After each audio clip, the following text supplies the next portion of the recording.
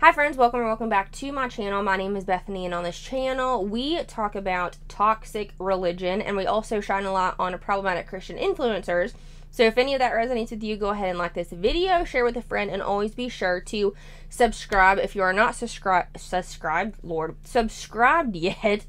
And if you would like to receive content 12 to 24 hours early with exclusive content, you can come to my Patreon. Everything is in the description box below. Today we have two Brittany Dawn videos that she just uploaded, I think 3 days ago and like yesterday, I do believe. So we're just going to dive into that. She's been MIA from social media, so we're going to kind of see why and just kind of snark on it a little bit if she says some silly stuff. So let's go ahead and get started. Hello YouTube, and welcome back to my channel. Y'all are probably wondering where the heck I've been, and so I'm here to chit chat with you guys. I've been everywhere but on social media, which has been so refreshing and so nice. You guys know that I do these social media fasts like once a year, and last year in 2023 I did it in May, and I fasted for, I think it was like 39 or 40 days if I remember correctly. I could be wrong, I'll put it here on the screen. And it was so refreshing. I started out fasting thinking that I would fast for a couple of weeks, and then it got to like the 2-3 week mark, and I was like, I don't want to stop. Like, this is so awesome. And so that is kind of where I've been. Literally so much has happened in this last month of not being on social media, and I'm really excited to get to share some of these things with you guys. I have videos planned out that are actually already ready to go live that will be updating you guys on some very big things that have unfolded in the last month. God's timing is perfect, and He has a plan even when our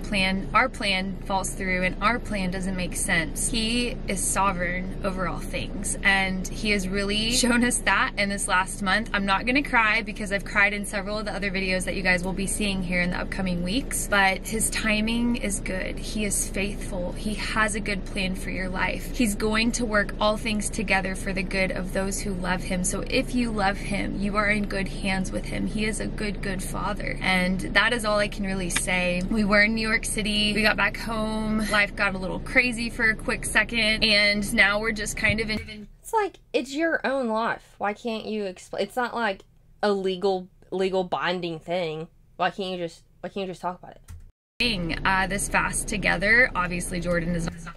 Okay, wait. Reel it back in. I say that, but then in another video of her telling all of her friends that they're adopting, I was like, why in the world are you telling them so early? So I reel that back in. Maybe that is good that she's not talking about it, so. Because he's not on socials, and I love that about him. But yeah, there's just a lot of good things coming up that are on the horizon, and His timing, when He calls you into a fast, it's for a reason. And I'm so grateful that I leaned in and listened to that, because it's been really sweet just getting to process these things with my husband and with the Lord with no distractions. And so if you've ever been... That's literally what we've been saying the whole time. Like, stop documenting it and just be with your husband. Like, that's literally what we... Okay. Thinking about doing a social media fast, I want to highly encourage you to do that. It doesn't have to be for a month, but even if it's just for a few days, like, God recognizes every sacrifice, and I want to encourage you, do the hard thing. Like, fasting is not meant to be easy. We're called to fast from the things that are hard, that are challenging, that challenge our flesh on a daily basis. And I've just noticed the overwhelming peace that comes with fasting from social media. And I know that there's going to be comments that are like, well, if you like being off the internet so much and off social media, then just like disappear. Go, Brittany. Y'all, like, I'm not going to shoot down God's calling in my life. I know that the Lord has put a testimony inside of my heart. I know that as a daughter of the Most High King, I am called to testify of His good. Dude, if I should have done it. I didn't know it was going to be like this, but she has said all of the Christianese words already in the first 2 minutes, which, granted, this video is 3 minutes and 45 seconds long. Good God. But she has hit every single name that people use for God in a prayer, in a praise and worship song, that makes it sound a little better than just saying God. Like, she is fluffy McFlufferson language. through and through. I know that even in the valleys, I'm called to shout his name and shout of how good he is. And I love the calling that he's placed on my life. I'm grateful for it every single day. But even the people that you see on social media, pastors, preachers, whoever it is that you might look up to in ministry, there's so many people that I look up to in ministry. They have to fast. You have to make sure that your cup is filled before you can pour out. And so that is what this last month has been. Like I said, there's so many sweet things that I can't wait to share with you guys, that I will be sharing with you guys in the upcoming weeks, and God is good.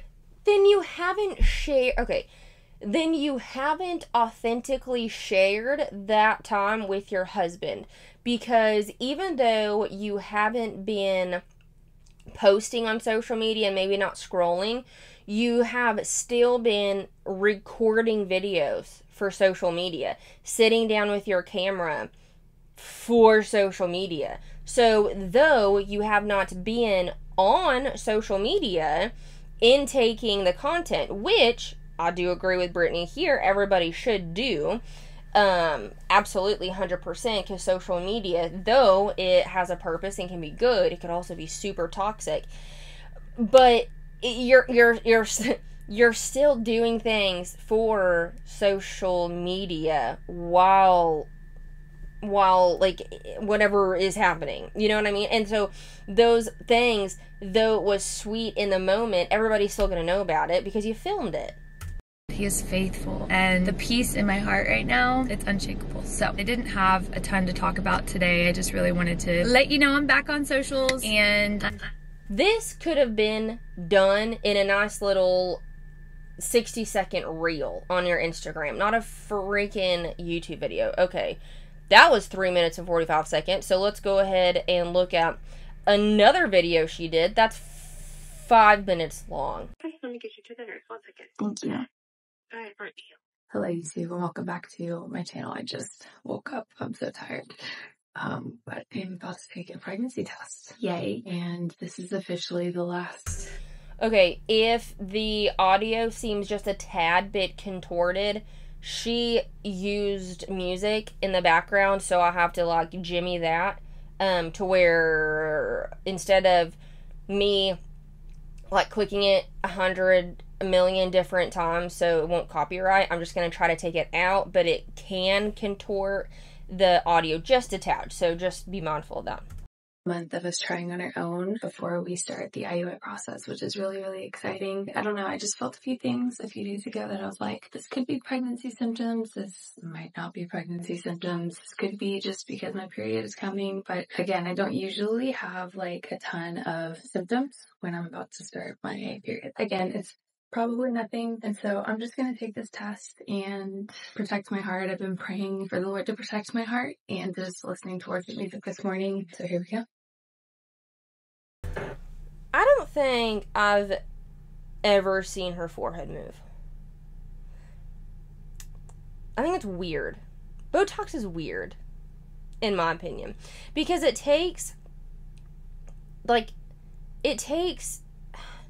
your expressions away. And I never understood that until somebody who used to be close to me had Botox, and because I always thought I'm like, there's something about her face that's so strange. Like, not in a judgmental, not in like a mean way, but it was like, there's something that's off. And then she talked about how she got Botox in her forehead and she can't move her eyebrows, she can't move her forehead. And I was like, that's it. You have zero facial expression. And let me tell you, if I could not move my face, I couldn't do this. Y'all would be so bored watching my face. So, you're welcome. These wrinkles are for you. That's what I figured. That's what I thought. Well, that's okay. We are going to be doing IUI, and I have faith that Hi, I was calling in regards to, could you possibly transfer me? Good news is they're getting me in tomorrow, so you'll be home. Yeah. Oh, awesome. Okay. Yeah. All right. Sounds Okay. good, baby. I love you. I love you too. Dude. My husband would be so upset if I recorded phone calls of, like, even him, you know, saying sweet things to me, or even, like, because Brittany Dawn is also posted on social media about a note that Jordan wrote, and it was quite, it was intimate.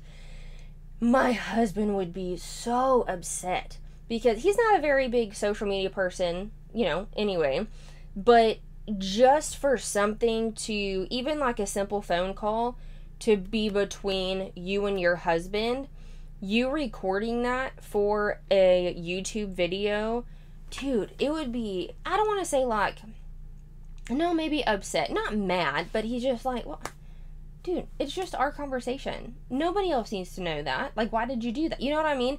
And I just feel like Jordan, not being a social media guy, which I don't know if he even knows that these conversations or whatever, but I feel like that would bother the other husband. Yeah, the other husband. What is happening? It would bother the husband if the wife was just like, this is what he said. This is a cute little note. Like, I think if I put on social media the notes and the cute little mirror notes that my husband has written me, I think he would be kind of embarrassed, but also like, hey man, that's just me and you stuff. You know what I'm saying? Like, I hate it. What? Invasive is the word. Can't believe it's happening. It's really, really, really happening. Good morning. I am feeling a lot of feelings right now. I'm heading to my appointment right now. I'm going to catch up with you guys afterwards, but I am feeling a little nervous. Today is just the ultrasound, and then we will be going over like all of the medications that I have to start. So I think that's the part that I'm a little bit nervous about. I've already had ultrasounds before. Like, I kind of know what to expect with that, but yeah.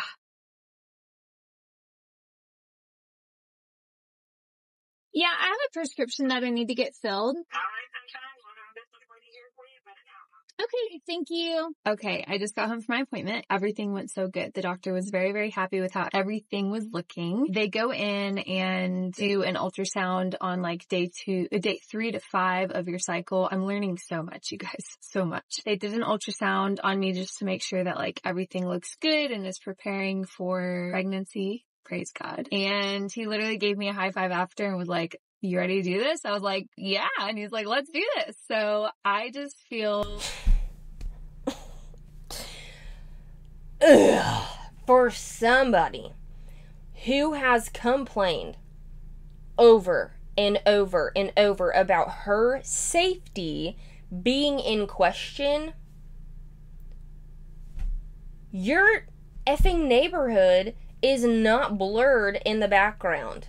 You know how easy it would be for a super freaking creep to figure out where you live? People already know where you live.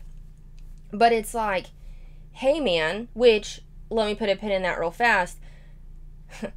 Their house, though I do not like Brittany Dawn, their house, I can assume because of Jordan, is quite similar to mine, where not a good idea to come on the property. Not a good idea. However, I also do not put my house on the internet. I'm not a vlogger. I don't do that. But she does. But she also doesn't take the necessary precautions and the necessary steps to blur out the neighborhood behind her.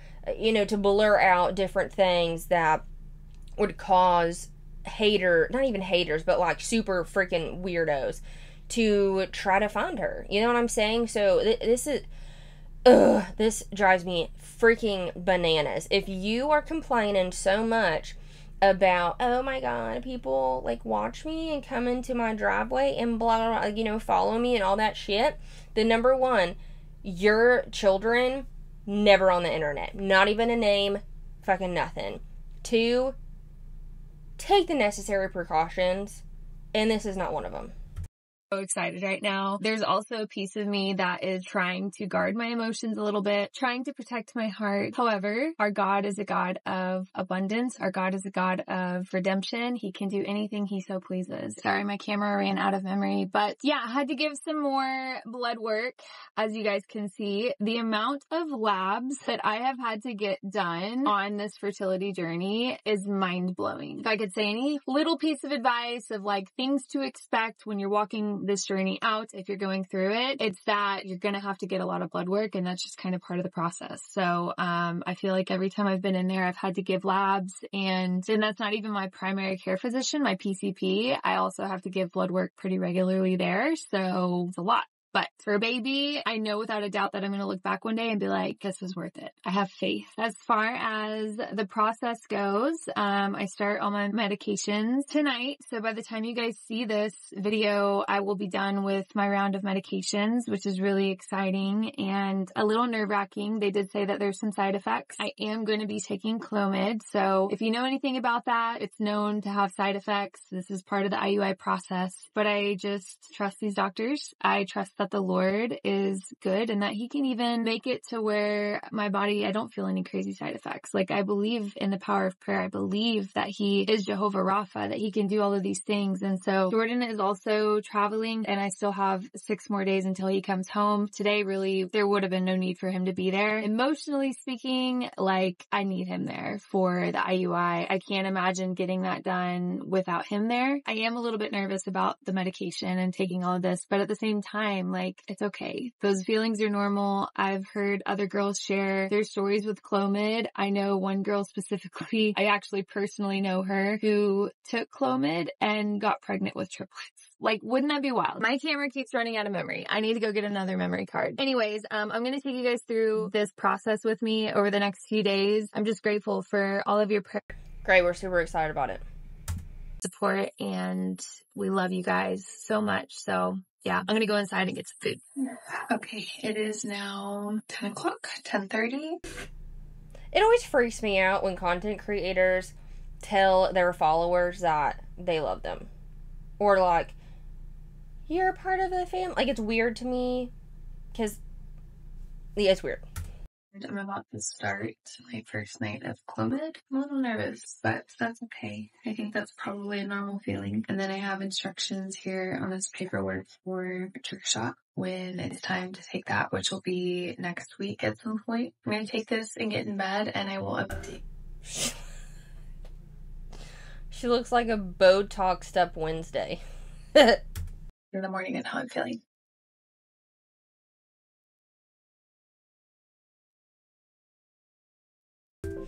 All I can think of is content creators just like putting their phone up and just like cuddling into bed and sitting there for a second and then having to get up and take their phone out, and then, you know what I mean? It's just so inauthentic. Okay. Y'all let me know what your thoughts are in the comments below. I think that's going to conclude this video. I appreciate y'all so very much, and I'll see you in the next one. Okay, bye.